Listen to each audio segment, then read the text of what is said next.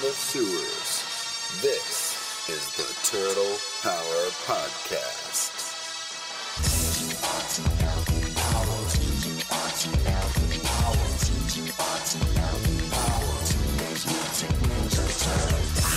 This is your audio source for all the news, reviews, and insight into the world of the Teenage Mutant Ninja Turtles. God, I love being a turtle!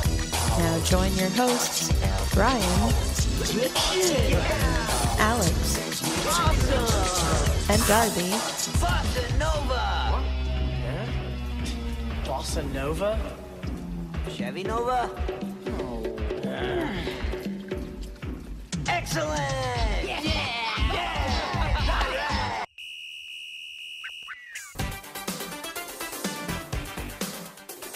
Now it's time for the Turtle Power Podcast.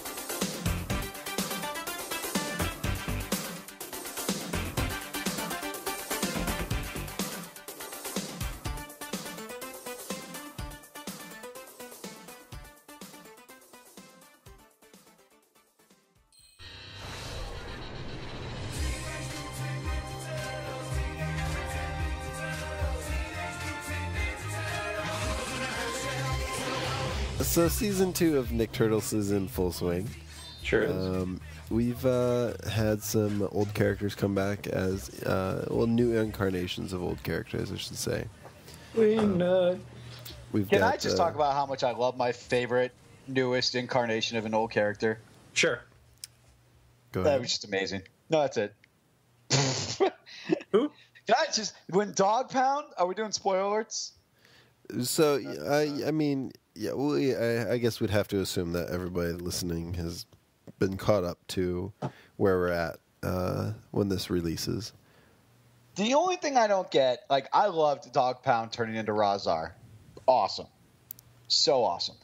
But I just don't get why Mikey called him Razar. Right. He had a reasoning behind all of his names. You know? We're no match for Dog Pound because he's a dog and he pounds us in the ground. Mm-hmm. But, like, Razar had nothing. Like, that came out of nowhere. He has a wing, and he's a nut. But he's not a nut. No, you're not giving Mr. O'Neill a bad guy name or something like that. Yeah. Isn't that what Donnie said to Mikey? That's what Donnie said, yep.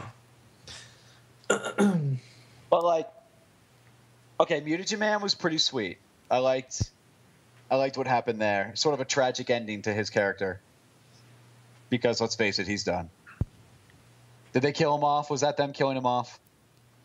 I don't know. It's hard to tell with this show. Yeah, Because they haven't exactly shown him in, like, recent episodes.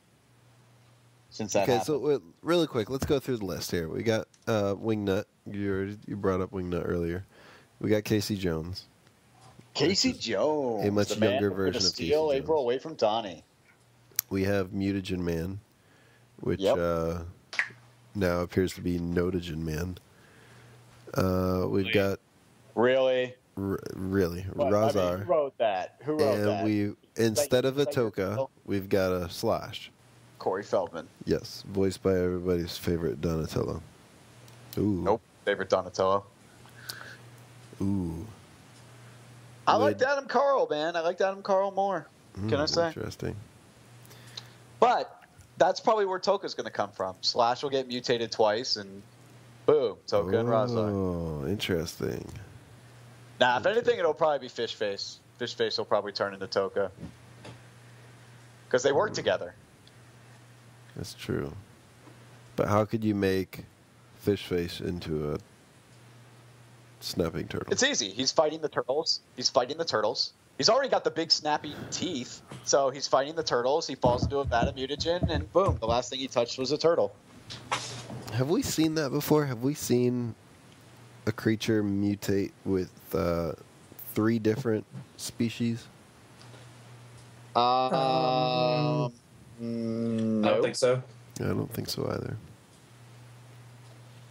So that would be a first. So It would be. But, see. I mean, he's, like I said, he's already got the big snapping teeth because of whatever eel or fish he's supposed to be. And, fighting the turtles, falls in. He sees that, like, Bradford is better for falling in again, so he wants to fall in again. He's fighting the turtles, falls in again. Boom, Toka. What did you think about Razar? Just go ahead Certainly and doesn't call look that like right now, anything by like the the way. old Razar. It's weird because he's not nearly as dumb as I'm used to Razar being. Well, But that's a and good thing, I think. He looks like Improvement. looks like some sort of like demon creature. He doesn't look does. like a. His like a ribs are wolf. exposed because he doesn't have like the armor that they gave him in the second movie. Yeah. Well, he doesn't look like a wolf at all. He I looks just like- wish he would have explained where Razar came from, where the name. Yeah. He's just like, don't call me Bradford, fine, Razar, or don't call me Dog Pound. Like, I don't get where Razar came from. I mean, he kind of looks like a werewolf, like mashed up with Miley Cyrus. That's kind of what I got. So he came in like a wrecking ball, you would say? Thank you. He did kind of mess some stuff up when he got out. So, speaking of people noticing certain audio verbiage, did you guys notice? It was at the beginning of the season, where Mikey goes, "What's up, my ninja?" Yes, and I laughed Yes. really hard at that. Yep. I laughed absurdly hard, probably harder than I'm probably allowed to, being white. But Is that holy yeah? crap, Like, is that did I okay? laugh at. That's okay. That's totally okay. I They're mean, I ninjas. know, like, it's okay. What up, my ninja? I know And that's I'm okay. gonna That's take like it. okay Oh, man. to say as far as They came up with a way for white people to be able to say that. yes, Emancipation Proclamation. What up, my ninja? right. And then it's going to change to like Nina. Like, what up, my And ninja? I get that as far as It's fine. for people who That's- are old enough and to understand the difference and everything like that. But Jackie Chan said it in Rush Hour. It's okay. And Did he little really? kids are going to walk around saying, what up, my ninja? They're not going to know what's up. Yeah. That's the Whatever. Turtles making an effort just to get rid of that word in general. Like, oh, we'll make little kids grow up saying ninja instead of the other word, so then you're good to go. Ciro is the next Martin Luther King.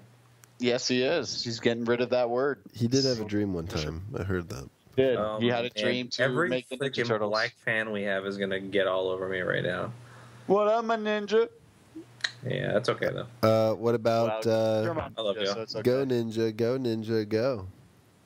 Did you guys That was one good. too? Yep. That was pretty funny. So That was good. That was good. That was That good. wa- It wasn't as funny as My Ninja, but it was cool. I think to kind of bring it pay back. homage to Bring it that song. Another thing that's going on here in Orlando, besides MegaCon, is the Nickelodeon Resort here in Orlando. And I think I brought this up maybe right at the very beginning of the show, like episode 1 or 2 or something like that. It may have been episode 1. That the TMNT are actually going to be there or here in Orlando at the Nickelodeon Resort, and they've actually scheduled out weekends, one weekend per month, pretty much over the next year that they will be there. During the summer, they've got, like during June and July, they've got 2 weekends. September, they've got 2 weekends. But other than that, pretty much every month from now until November 2014, they have got either 1 or 2 weekends where you can go and see the Ninja Turtles at the Nickelodeon Resort. Turtles! They're back. Sorry. Do plan That's a good on one. going over there Thank you.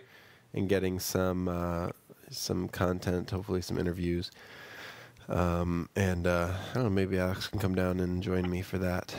We can go over there. As long as it's not March 21st, 22nd, or 23rd. Sure. Absolutely. Why not? All right, sounds good.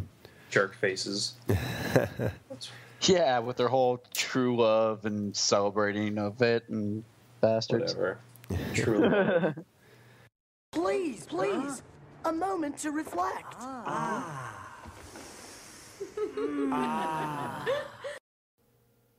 Now, I don't know if you guys remember, but a couple episodes ago, I mentioned that we might have some Rob Paulsen content on the show.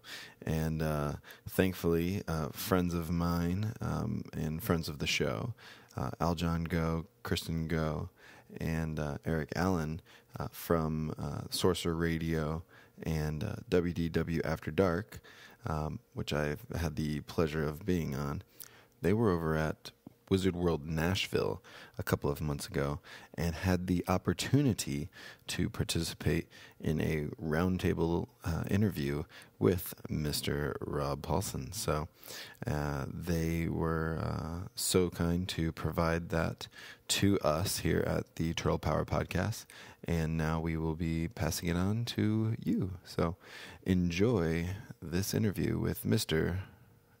at Yakko Pinky himself, Rob Paulsen.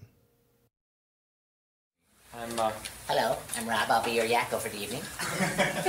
Well, I am at your service. Happy to answer any and all questions unless they are with respect to the witness protection program, in which case I have to be silent. But apart from that, I'm good. Hello, sir. Nice to see you again. How are you? Good. Glad to be able to come here. Oh, my pleasure. I'm happy to be here. So, what can I do you for? Questions. Don't leave them hanging. Yeah. We're basking in the awe that is you. Oh, for God's sake.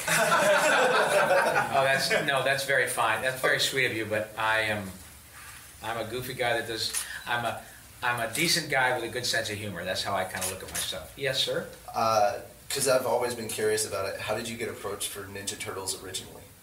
Well, it was just a regular audition.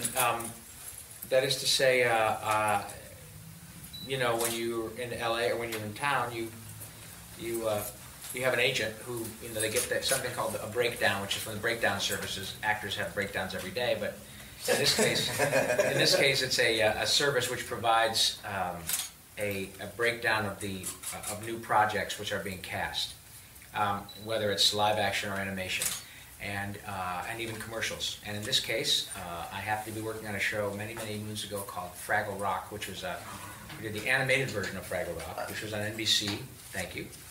And I was working on that with a couple of folks who ended up being on Turtles. Townsend Coleman, who ended up being Michelangelo, and the director of Fraggle Rock was a fellow named Stu Rosen. And as I recall, we were at work on Fraggle Rock, and he said, "Hey man, I've got this thing I'm casting called Teenage Mutant Ninja Turtles." And I thought, I think I'm not a comic book guy, but I had heard, I believe, of the comic book thing.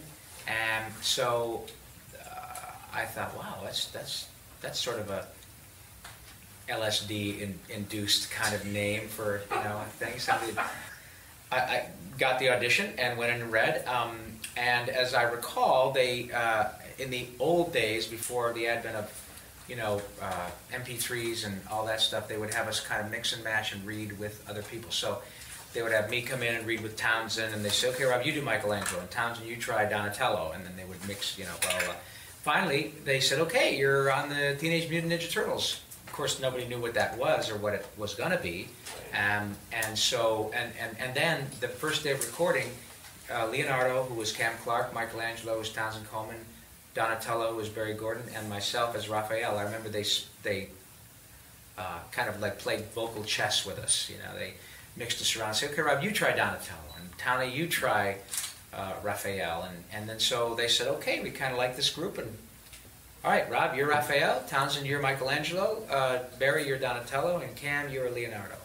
And then they threw in Pete Renaday, who was Master Splinter, who was also Mickey Mouse on and off for a while, great guy.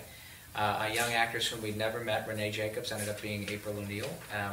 James Avery, who came to be known better as Uncle Phil from Fresh Prince, was Shredder. And off we went on this journey that ended up being part of a pop cultural icon, and certainly to kind of anticipate the question, nobody ever knew that it was going to become Teenage Mutant Ninja Turtles. And I don't think even Kevin and Peter knew either, the two creators.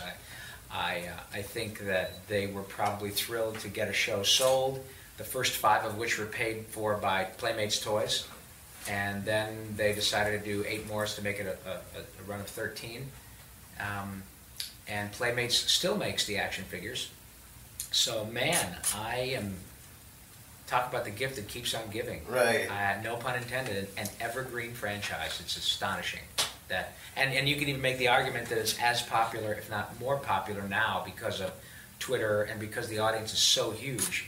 You know, I think we were talking to your boy today, or left a message for your son today. And what's really great is that we have people who, are like your son Mac, who are Turtle fans, and he's 11, so he's not a little boy. He's 11, and people who are your age love the new show. And I got to tell you, it's really good. My own son, who's 29, sort of reserved judgment and called me up after 4 or 5 episodes he saw on Hulu and said, "Jesus Christ, this is really good." And I believe it's because the people who are making the show get it. They're all 35 to 40 years old, so they grew up, at least aware of the Turtles when they were not little kids. My son was 6 or 7, 8 when it really hit. But Ciro Nieli, who's the executive producer now at Nickelodeon, is probably in his late 30s or 40-ish or so. But he was not only a comic book geek, but grew up loving the Turtles. And the people making the show, they get the mythology, they get the ethos, they respect the fans to the bone, and they respect the franchise. So I believe that's why we got such a huge audience of people sort of 30 to 35 and 7, 8, 9, 10 years old. That's a very unusual circumstance for a show that is a franchise that's a generation old. Anybody else? What's a typical day of recording as a voice actor like? Well, if you're lucky enough to work, it's in my case. It depends on how many shows you're working on, and I say that because what the cool thing is about what we do is that we can work on as many shows as people are kind enough to hire us for. That was grammatical or right, or not. But I've had as many as 7 shows going at one time. I remember in the 90s I had Turtles, I had Animaniacs, I had Pinky and the Brain, I had The Mask, I had The Tick, I had Biker Mice from Mars. Oh, God, I don't even remember what the other... But... and then, like now, I'm working as a regular on Turtles, a really fun show for little kids called Doc McStuffins. Excellent show, very clever. We still do Tinkerbell videos, I think, once a year. And then I guess, I'm semi-regular on a show called Ben 10 for Cartoon Network. So there's always something going on, and of course it's not a show where, it's not the circumstance where you have to be on a set all day. You just go in and you do your gig, and often if I've only got 3 or 4 lines, they say, "Rob, you've only got 4 lines, you want to knock them out first?" I said, "Sure." Or sometimes I say, "No, I just want to stay and be with everybody because it's great. It's a great fun." But sometimes I have no recording, like I'm here till Monday afternoon because I have a workshop tomorrow night, a voice acting workshop, and I won't be done with that till probably 11:30. And then I thought I just didn't want to get on a red eye. We normally record Ninja Turtles on Mondays, but I'm going to miss this Monday because I'm here. Also, a cool thing about what I do is they don't fire you; they pick you up when you get back. It's great. I don't believe I have any sessions on Tuesday, but I have lots to do because I have a podcast that's become pretty successful, and we do it live we started doing it live last Wednesday at the Improv in Hollywood, which is, for if you're into the comedy scene, it is that and the Comedy Store are the 2 meccas of showbiz in Hollywood for stand-up, for humor. So anyway, I'm grateful that the Improv came after us and said, "We'd love to have you do your show here." So now I've got my own gig, which I'm preparing, calling actors, getting stuff together. So don't you have a Twitter for that too? For the podcast? The Improv, yeah, the podcast. I don't have a Twitter specifically for the podcast. For those of you who are interested, my Twitter handle is @YakkoPinky. Oh, we stalk you already. Oh, you do? Yeah. Great. Well, listen, I'm grateful to be stalked by anybody. And I'm so, look at you smiling. We got one beautiful, I'm here with all these stinky guys. We got one gorgeous rose amongst all these frickin' thorns. So thank you for classing up the joke, sweetheart.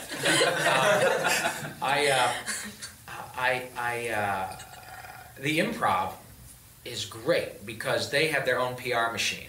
And what was really cool, I'm kind of segueing into something else, but that kind of, the typical day for me is, it depends. And I know that's kind of a nebulous answer, but it does depend on how many shows I'm working on. Right now I've probably got 3 or 4 that I'm working on as a regular and semi-regular. So Tuesday I won't have any recording, I don't think. I have to check my schedule, but I'll have other stuff to do. And I do a lot of conventions. I'm doing more and more and more of them. And then to segue into the thing with respect to the Improv, now being kind enough to have us there, they had their own PR machine. So, man, we did the first show last Wednesday with Billy West and Maurice LaMarche, which was spectacular. And that will be up Monday on iTunes and my app, which is a Talking Tunes app. It's free for Android and Apple devices. It's usually up every Friday, but it's not up now because Chris Pope, who puts it up and kind of produces it on the iTunes end of things, is here. So he's busy with some of his clientele, and so he'll put it up on Monday. But it is freaking amazing. Hearing Billy and Mo just go off is great. And what's really great is that not only them, but it's at the Improv, which is a great place. It's got a great vibe there. But the Improv has their own PR machine, and I think the place holds 220 people. We had almost 200 there on our first night. And what we heard from the Improv management was, this is great. And I said, yeah, it is great. I mean, I don't think I'm so great. I was smart to put together this little thing, but it's great because when you get people like Maurice and Billy and Greg Delisle and Mark Hamill and John DiMaggio and Clancy Brown, you name it, people who are sometimes on-camera actors too, but their voice work is phenomenal. And all you got to do is let people get their nose under the tent, and they go, oh my God, I didn't know that Maurice was this and this and this, or that Billy West was this and this and this and this and this and this. I mean, all these guys, we've all been doing it for 25 to 30 years. So I am incredibly grateful and gratified that people pay attention. And so my contention is that if what I would love to do is get this to be a television show. I think that it would be a great, I don't know if it would be called a reality show or like an animated version of Inside the Actor's Studio, whatever, because it's good. It's a great, at the risk of sounding arrogant, it was a very good idea. And I think the timing is particularly good because of what we spoke about earlier, or I pontificated about earlier, in terms of our timing, because of like Ninja Turtles, Animaniacs is on the hub. It's 20 years old, but I meet people at these things that were 7 or 8 when Animaniacs, and now they're 27 or 30, and they've got a child, and their kids are going, oh my God, I love this, and the parents are going, oh my God, I still love this, and it's timeless, and that speaks to the genius of Mr. Spielberg and how he knew that when he was putting it together. It was clearly written on several levels, just like Looney Tunes, just like Rocky and Bullwinkle, just like The Simpsons, So I and my co-workers are in a very good position to I think, do something that's entertaining and to go out and meet people. I love doing these because I go, hello, nurse, and you do that. It's how lucky am I? So I believe that if there's room for comic book man, and Kevin's at the Improv, Kevin Smith is at the Improv. He's a podcasting guru in addition to a featured film director and all that stuff. And if there's room for that and cosplay heroes on sci-fi, then I want to say, excuse me, Mr. Cable station guy who picks up TV shows, give me 13 of these. Give me 13 of these on the air, and let me expose the world to John DiMaggio and Maurice LaMarche and Tress MacNeille and Kat Soucie and Tara Strong and Kevin Conroy and on and on and on and on and on. And I would be willing to bet money that you will get a pretty large audience, because just the characters that I've been lucky enough to work on, I could argue have millions of fans. Oh, yeah. I don't think that is hyperbole. And I'm only one guy. And the same is true with Maurice, the same is true with Welker, the same is true with Tress, the same is true with Peter Cullen, on and on and on and on. And I've known these guys for 30 years. So, and I'm getting maybe 50 to 60,000 listeners a month on my podcast with this much professional PR. It's just word of mouth and new media, and I have nothing but 5 stars. And again, it's not because I'm a genius. It's because my friends are who they are. And they're all your friends and your listeners' friends. Your listeners just don't always know it. But once they find out, it's the coolest thing in the world. It makes everybody smile and laugh. Nostalgia is a huge, deep, profound emotion. And man, if you've got, like you, man, when my kid was a little boy, he wanted to watch the Muppets and Sesame Street, and I could watch that stuff all day. If my son had come along a little later, we'd have had to watch Teletubbies and Barney, right? I know, and I'd have shoved the gun in my mouth. So now, when parents go, "Oh my God, the new Ninja Turtles is so good! I love watching it," or my kids want to watch Animaniacs, and it's great music and it's great stuff, and I love it because it's nostalgic and it's still brilliant and it's still, the music is second to none, and so. All of us also are still doing it. Nancy Cartwright has been Bart Simpson forever, and she's been on my podcast. I've known her since before The Simpsons. So I can call up Nancy and say, hey, why don't you and Tress come on and do a live, do whatever, Talking Tunes live on the on the International Film Channel or on AMC or whatever, or Netflix or Hulu is making proprietary shows. Mm-hmm. And, okay, so you get to hear from Bart Simpson and Tress, who's done probably a couple hundred episodes of The Simpsons. Oh, and she's also Babs, and she's Dot, and she's, was Chip on Chip and Dale, and she was Gadget. So you have a huge audience who will watch it and go, oh my God, it's my childhood.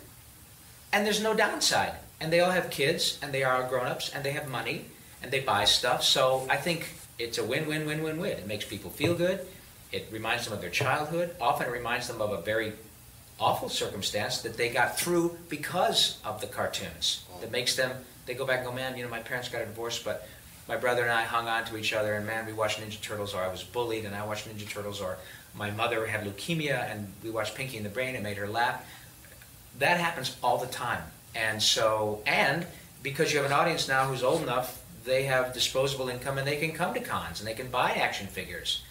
So I believe it is great on every level. It's capitalistic, it's emotional, it's nostalgic, it makes you happy. So I just think that there's a good opportunity there, and I want to be the guy driving the ship. I think I can do that, and that's kind of my next goal, my next step for my little podcast. So your sweet, easy question went into a 15-minute diatribe. Them are the best. You had a question, sir. If you could, and don't mind dialing it way back. Yeah. How early did you become fascinated and aware of your own ability to create character voices, and at what point did you decide that was something you wanted to pursue? Oh, what a great question. I was aware. Well, let me back up even further. I was aware when I was probably 7, 8, 9 years old, and I'm 57, so you're talking about in the early 60s, aware of watching Rocky and Bullwinkle and the original Looney Tunes, and Johnny Quest when it was a primetime show on ABC, and Tim Matheson was the original voice of Johnny Quest. And I remember, of course, like most people, being enamored by cartoons, The Wonderful World of Disney. I think I was more of a Warner Brothers guy than a Disney guy. I always loved all the stuff. I really loved the goofy cartoons when the very stentorian guy would be saying, here's how we play golf, and Goofy would do something stupid and wrap a golf around his neck. But I was like, if Disney's the happiest place on earth, then Warner Brothers is the funniest place on earth to me. So I was very aware of not only how much I enjoyed them, but I was also early on trying to figure out who did these voices. Of course, they didn't really have, Mel did everything on Warner Brothers, so that didn't take long to figure out. But then I figured out that it was Edward Everett Horton who did Fractured Fairy Tales, look at that. I learned very quickly that Paul Frees was Boris, and he was the Pillsbury Doughboy, and he was Inspector Fenwick, and he was the Haunted Mansion. He's the voice of the Haunted Mansion, and on and on and on. And so it didn't take me long to realize that these guys, man, they can do some magical stuff. And June Foray was Rocky, and she was Nell Fenwick, and she was Witch Hazel, and Dawes Butler was Huckleberry Hound, and Yogi, and Don Messick, all those characters. So I was pretty cognizant of that before I was 10. I never thought of myself as a guy who was going to be a voice actor. I knew that I wanted to be a performer. As a matter of fact, my wife and I were talking about this tonight. I'm really fortunate that I've known what I've wanted to do for a long time. From the time I was probably 15 or 20, I knew I wanted to be a performer. I was a singer first, segued into acting. But all my heroes, oh, thank you very much. That's vodka, right? Great. Love it. Thank you very much. Drinking the bubbly. No. Narf, indeed. Extremely narfy. As I got older, my heroes were Jonathan Winters and Red Skelton and Lucille Ball and Carol Burnett. And then as I got a bit older, it was the Pythons and the Goons, Peter Sellers, the Carry On films. I love British humor. So it kind of was this all big amalgam. And at the same time, I was, huge fan of rock and roll like most people, and I was in a lot of rock and roll bands.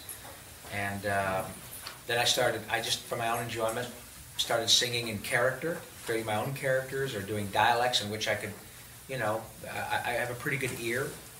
I was really cognizant of all of it, all through high school. And then out of high school, I was in a number of, pretty successful rock and roll bands back in the Midwest, all cover bands. The originals were awful, absolutely awful. But the experience of being able to be essentially a human jukebox, where you were in the same kind of bars over and over again in factory towns, blue collar towns, where you're basically like, okay, entertain me, and it was a great experience. Then I got into theater and did a number of years of that, and moved to Los Angeles when I was in my early 20s. And when I got there, mind you, there were only ABC, CBS, and NBC that had cartoons, and the people whom we just talked about did virtually all of them. I didn't think that I was going to be a voice actor per se. I wanted to be a performer, actor, singer, all that. And I was doing a lot of episodic television, a lot of commercials, half a dozen features and stuff, and auditioning. So if you get half a dozen, you audition for 100, And then my agent said, have you ever thought about doing animation? I said, yeah, but it's a closed shop. And there wasn't as much of it. There wasn't Nickelodeon and Disney and 14 Disney channels and animated features every other week and video games, none of that. So when the opportunity arose, they had a general audition at Hanna-Barbera for Gordon Hunt, who is better known now as Helen's father, was the director on everything. Smurfs, Snorks, which was Smurfs Underwater, Johnny Quest, and a different permutation or a different iteration of Johnny Quest in the mid-'80s, a new one, all that stuff, and Gordon was the director. And they had occasional open auditions for new talent to see what you got. And so I went in and got booked on a couple of episodes of things, and at the same time went and read for Marvel and Hasbro, and did my first cartoons were G.I. Joe and Transformers, right, back in '83, I think. And the only two actors whom I know really well, who have been on my podcast out of 105 episodes, are who from day one said, I want to be a voice actor, were James Arnold Taylor, Corey Burton, and Nancy Cartwright, as Bart. All of them are enormously successful, but Nancy used to take voice acting lessons by mail via cassette tape with Dawes Butler. And as I said, Dawes was Huckleberry Hound, Yogi, Quick Draw McGraw, Captain Crunch, sweet, lovely, dear man. Been dead for a while now, but so Nancy would send cassette tapes, and Dawes would critique them and send cassette tapes back. And Nancy grew up in Ohio, and she was very successful in debate in college, and went to L.A. to be an actress, but she wanted to be a voice actress. I never thought of it in those terms. I thought I want to do everything. Then, when I started getting work as a voice actor, I made a conscious choice, probably in the mid-'90s. I was still doing a little on-camera stuff, but I said, no, you know what, this is the way to go, because I'm not encumbered by my average look my average lookingness. You know, I'm an average looking white guy with a SAG card, and there are a zillion of us in LA. So I'm not good looking enough to be Brad Pitt. I'm not weird enough looking to be a character actor, but I can do all of it up here. I get hired for things with my voice that I would never get hired for with my face. You know, I get to be Carl Weezer, and I don't never get girls, but I'm really looking very hard at that one right now. She's hot. And so am I, but it's only because I'm under the lights.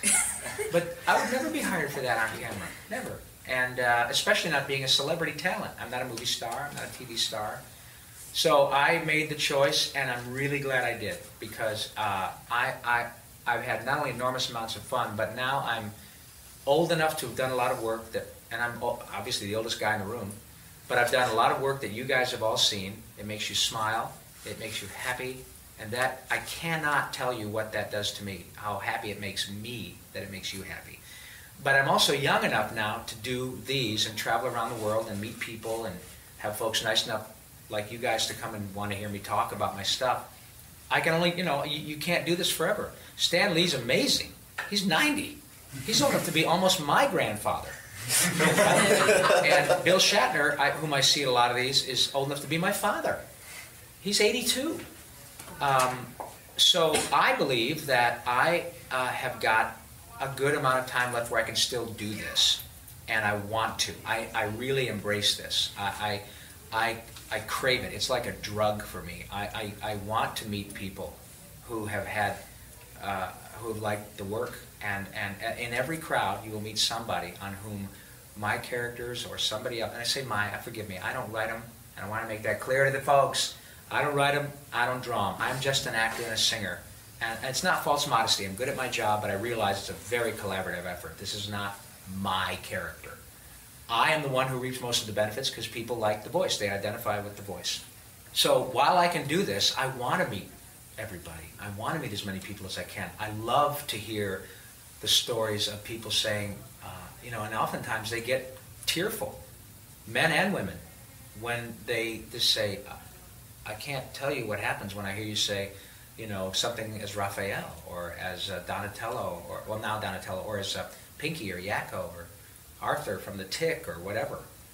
It reminds me of a time that was very happy, or it reminds me of a time that was very difficult for me, and your quotes, I'm making quotes, your character got me through it. That's a really profound thing for me to experience, because I don't walk down the street and have people say, "Oh my God, it's Pinky," But when they find out, it's just happiness. So there's really no downside to it. So thank you for I hope that chronologically that made sense to you. Thank you so much. Well, a lot of us know what you look like now, so you probably would get stopped by one of us. Well, I have to tell you, it's happening more and more, and I embrace that. I'd be lying if I told you that I didn't like it. I mean, for Christ's sake, I'm an actor. So, like a sweet kid downstairs, I was getting ready to come up here, and I was doing a few emails, and it's really sweet now because you can kind of see out of the corner of your back. Very slowly. What? It's always nice to puts them off a little bit. And I said, may I bother you? I said, no, you may not, because you cannot bother me. You are not bothering me. If you're coming to talk to me, not bothering me at all. What can I do? Would you? Of course I will. It's so lovely that people take the time to do that. So it's happening more and more, and I presume that if I get my show on TV, it would happen more too. But to me, all it does is pour gas on the fire in a cool way, because I want that. I embrace that. And from a practical side, I told my wife a couple years ago, I said, man, they're doing Pixar and Disney and DreamWorks are doing a new animated feature every other week. Right? Not really, but you know what I'm saying. And they're making a ton of money, and often they should. They're great, especially the Pixar ones, right? But I believe, in terms of my belief in my own ability, I can compete with any of those actors. I don't care which movie star you throw into the mix. I've been doing this for 30 years. I should be good by now. I can sing, I can create, I can act, I can make people laugh, I can make them cry, and not just me, all of us. But I told my wife, I said, I need to be famous so I can compete in terms of what the producers say. Let's get this guy, Rob Paulsen. He's got an Emmy. He's been nominated for a bunch of them. He's got a bunch of Annie Awards and all that stuff. He's really good at this, and people recognize his face. So to the extent that matters, then I want that, because I want that challenge to always be there. I got no problem competing with Brad Pitt and George Clooney and all these other actors in terms of my ability. There are many good actors out there who aren't famous. But I don't have this. Right. So they say, we want the talking fox to be George Clooney. So I want to say, okay, well, I want to be in that mix too. So how do I do that? Okay, well, I have to find a way, and the podcast seems to be the logical way. I didn't expect that to happen, but great. I did a thing a couple years ago with a bunch of my actor buddies at the Emerald Coast. Yeah. Oh my God, I think it's got 1,600,000 hits. Over 2 million. Is it over 2 million now? Yeah. It's great, and I have more people that are recognized. I did an IGN thing a couple months ago that was on a show called Up at Noon with Greg Miller, and that thing got 45,000 views overnight. So I'm starting to learn as an older guy. I'm trying to be an old dog and learn some new tricks, because that's the way it's going, man. I'm not going to change it. I'm not going to stop it. If I were to sit back and go, well, I don't think you know who I am. Well, guess what, dude? There are plenty of ways to get that happening. If you're a halfway decent person, you're halfway good at your job, people are willing, they want to talk to their voice of their child, voices, not mine, others too, of their childhood. And they're willing to help you promote yourself. I want to embrace all this new media, and you guys are incredibly helpful in that realm. So, man, I'm incredibly grateful that you guys want to hear anything I have to say, Okay, you've done over 250 characters. Have I? Well, that's what Wikipedia says. Okay, well then God knows they're never wrong, so thank you. Okay, so aside from, like, Yakko and Pinky, are there any that just stick out in your minds like, oh great, I get to do these guys? Oh, Jesus, yeah, all of them. And it's not, I'm not trying to be coy. I'm just so grateful that I can do all of them.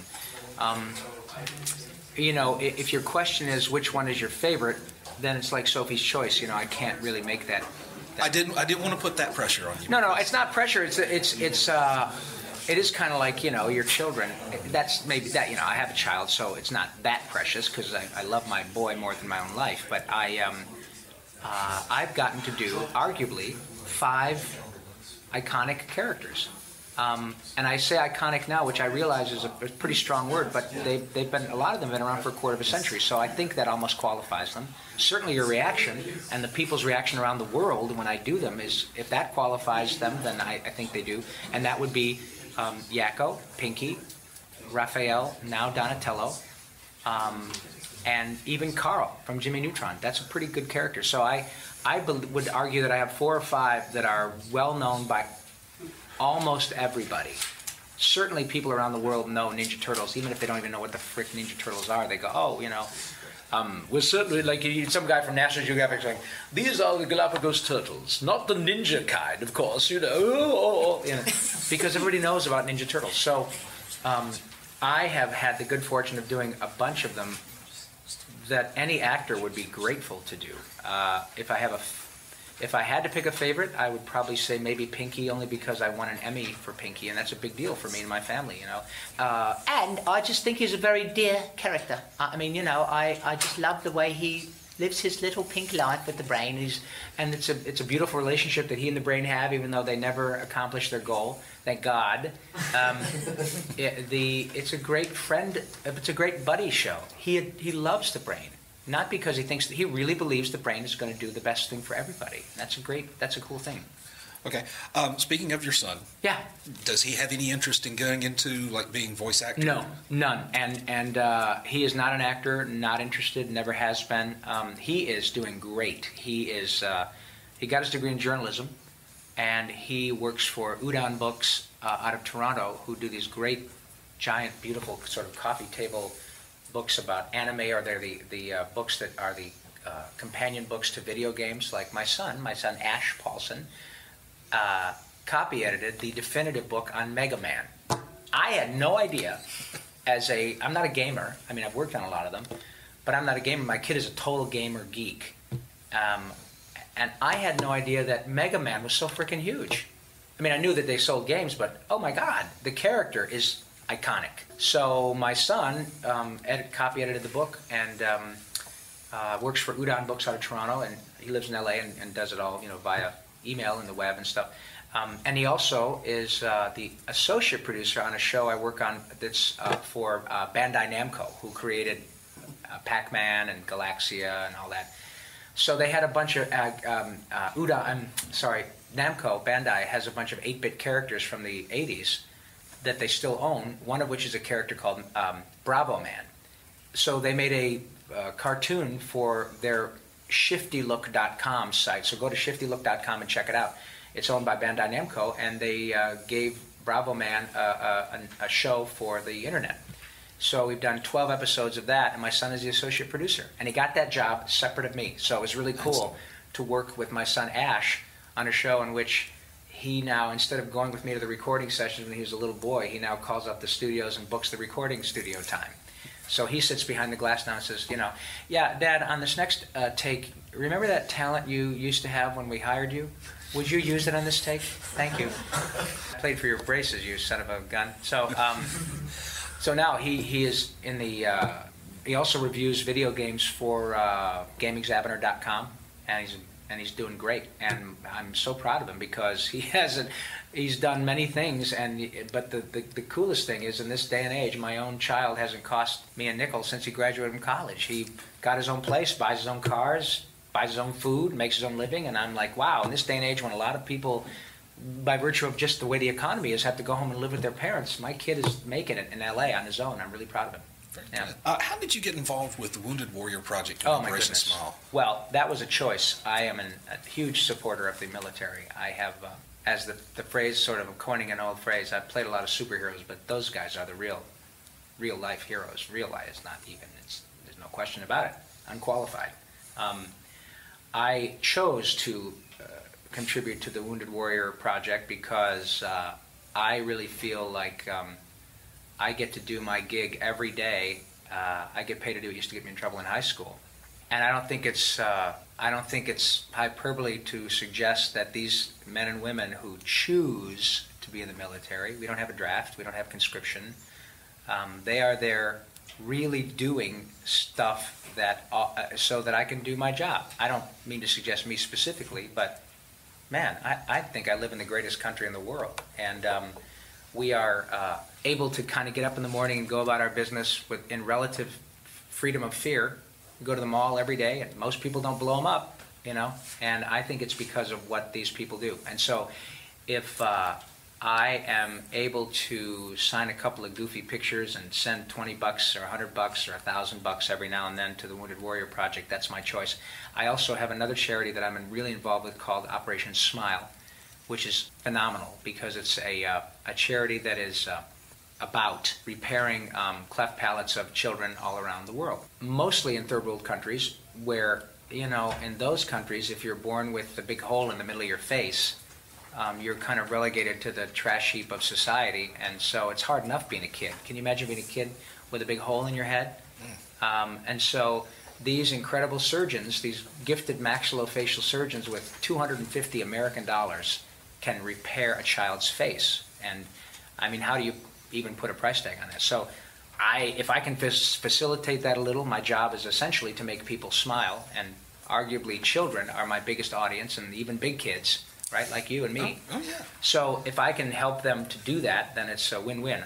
My job is to make them smile, and if it's easier because they are able to do so as a result of this great work, then so I'm grateful to do that. And so yeah, I sign pictures on my website at Rob Paulsen, robpaulsenlive.com, Paulsen, and I charge $25, and every nickel of the proceeds are split between the Wounded Warriors and Operation Smile. So thank you for asking. I appreciate that. My father is a disabled veteran, so yes, that caught my attention. Please tell your father how profoundly grateful I am for his service. And my father was in the military, and man, I have my USO hat on tonight.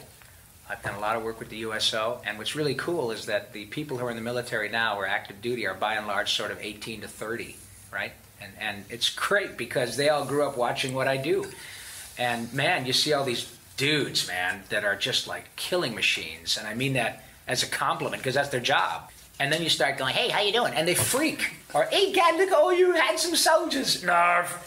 I was at Quantico Marine Air Station a while earlier in the year, you know, where they do, Marine One, they had President's helicopters there, and it's where the FBI is in Quantico, FBI training.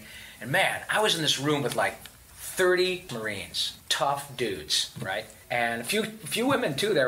They just happened to be there. They were, you know, tough Marine women. And man, within half an hour, these guys all had their cell phones going, excuse me, sir, would you make a message, a greeting message as Pinky on my phone, or Raphael, or dude, I mean, seriously, sorry, sir, didn't mean to call you dude. I said, that's okay, man, you know, what am I going to argue with you? You can kill me. And they were freaked out in the coolest way that this goofy guy who was with them, you know, was a turtle and Pinky and Yakko. And so I want to do as much of that as I can. And I hope that the USO, they've talked about sending me over to Afghanistan. I would go in a heartbeat, And I heard from a lot of these guys that, you know, when they're over there and between times when they're being shot at, they take out their laptops and they watch Ninja Turtles, or they watch The Simpsons, or they watch Family Guy, or they watch Pinky and the Brain, whatever. So I am incredibly fortunate and beholden to people like your father, so please give him my personal thanks. And I don't know if he knows who I am. It doesn't matter. I really appreciate it. I'm a grateful American. Let's put it that way. I will make sure to pass that along. Thank you, buddy. What a great interview. What a great way to finish off an interview.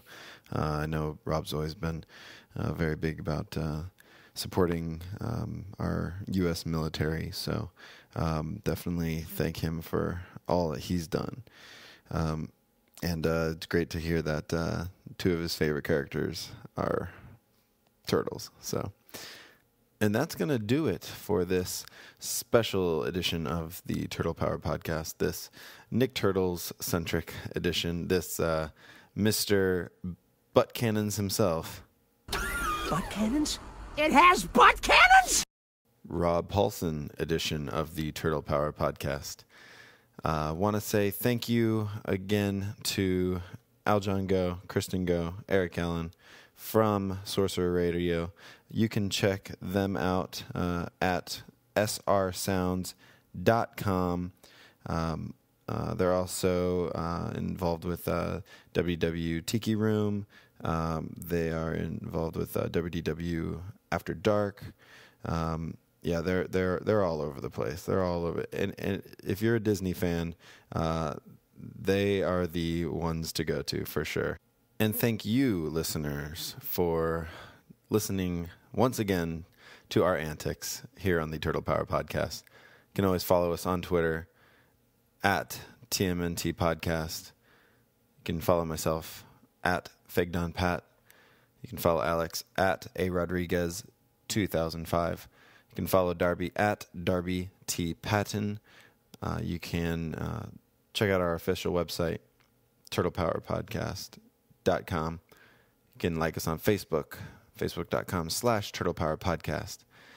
You can subscribe to us on YouTube, YouTube.com/TurtlePowerPodcast. I promise we will have more content going up there soon. And always, as always, you can share your feedback with us via old-fashioned email, TurtlePowerPodcast@gmail.com. You know, tell your friends, subscribe, and rate us on iTunes. Song of the show is going to be a remix of the original animated series main theme. And unfortunately, I don't know who put this together. So to any of our listeners, if you do know who put together this remix, send us a tweet or an email, and we'll be sure to let everybody know. So thanks again for listening to another episode of the Turtle Power Podcast, and we'll talk to you next time.